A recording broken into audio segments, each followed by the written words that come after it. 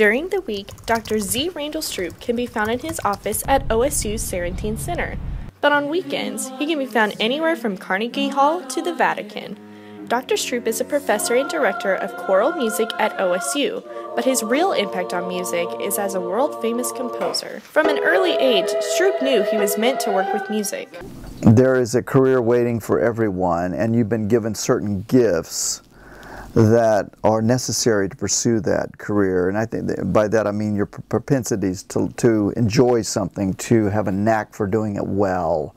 Dr. Stroope has composed 125 pieces over the course of his career. Stroope usually draws inspiration for his compositions from epic or religious texts in order to engage his audience.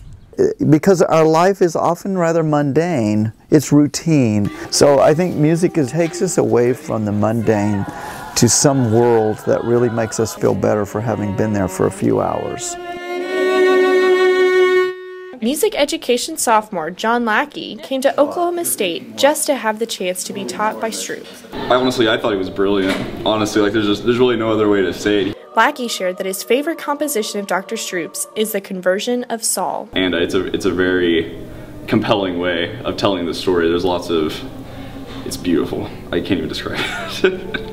Stroope explains that he processes stories through his own experiences and turns it into music. That's what makes it unique, because we're the centrifuge for all these ideas that we've gathered.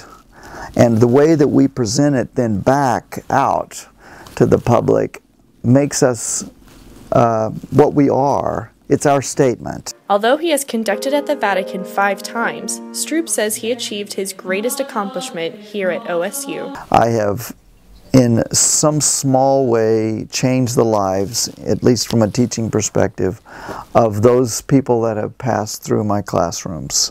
For O State TV, I'm Sarah Bush.